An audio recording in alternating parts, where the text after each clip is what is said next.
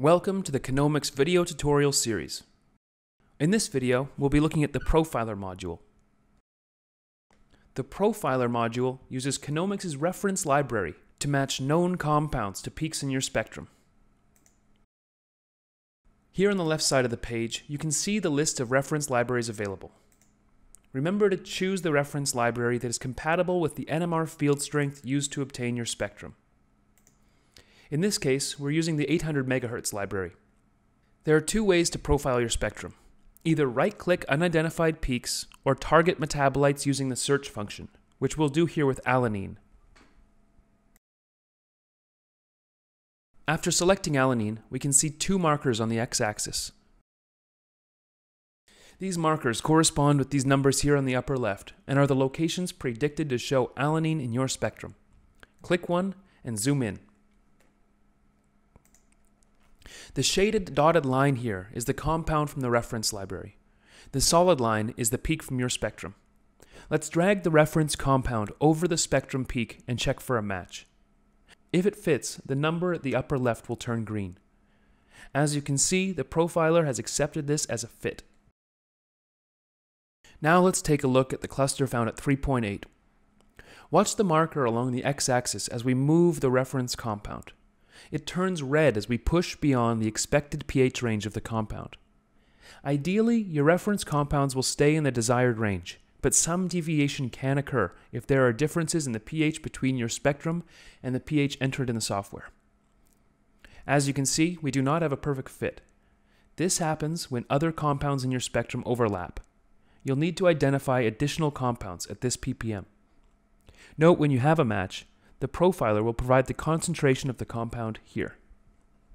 Now let's move to glycerol. See that there's 3 clusters of glycerol in your spectrum. Click on the cluster location and the software will automatically zoom in on that peak. As you can see here, glycerol is not a perfect fit at this location. This is again from overlapping. So while you may have profiled correctly, the number at the upper left will not turn green until you have profiled the overlapping compound.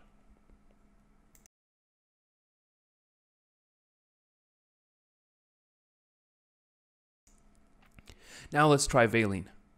Valine has 4 clusters. Let's take a look.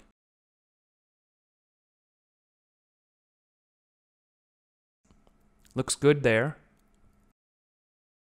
You see when there's no overlapping, the profiler has no trouble finding a match.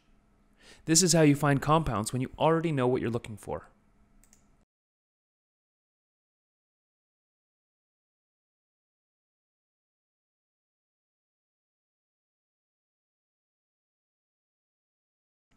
Let's try profiling using the profiler's compound suggestions.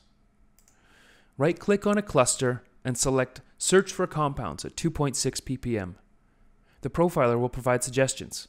Here, the highlighted suggestion is aspartate.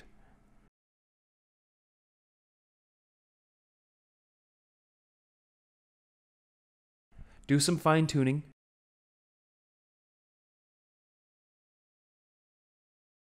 And you can see all the aspartate clusters have turned to green.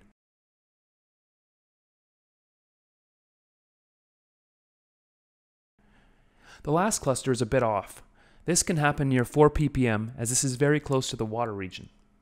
And since we've already suppressed water in this spectrum, it can affect other results in the region.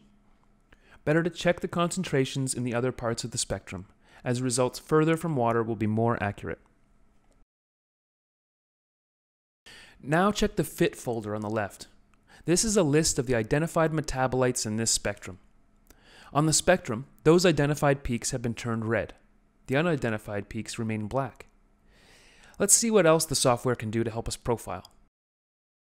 Zoom in and right-click one of the black peaks, and the software has suggested tyrosine. It looks like a close fit, but instead of moving the suggestion yourself, click spacebar. Zoom in, fine-tune, and get your match. Note, it's recommended to start with the metabolites estimated to have the highest maximum concentration. The concentration of your profiled metabolites may be higher or lower than this number, and not all of the metabolites in the library will necessarily be found in your spectrum. Keep going and identify as many peaks as you can, and the fit folder on your left will continue to grow with your profiled compounds. When you're done with profiling, it's time to export your data. Go to Tools, Batch Export, and you'll be given this menu. Here you can customize what data you want exported. I'll select concentration by micromolar unit. Now choose the CNX file you want to export. You may have several CNX files, and you can select them all at once if you need to. Choose your destination folder. Select whether you'd like to export data for all profiled compounds, and click Next. Here you can add additional categories to your export, including CAS registry and HMDB accession ID. Click Next. More information, including magnet frequency, pulse sequence, and CSI. Click Finish. You'll be given a link to your exported data as an Excel file. Let's take a look at it. Now we only had one CNX file, but if you had more, they would appear in the columns to the right.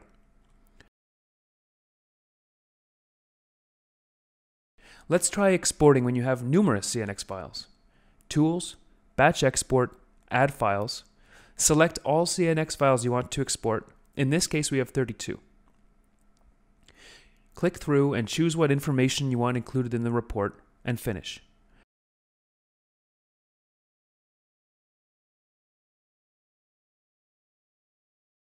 Here you can see all the profile metabolites in the first column, and the different CNX files are represented separately.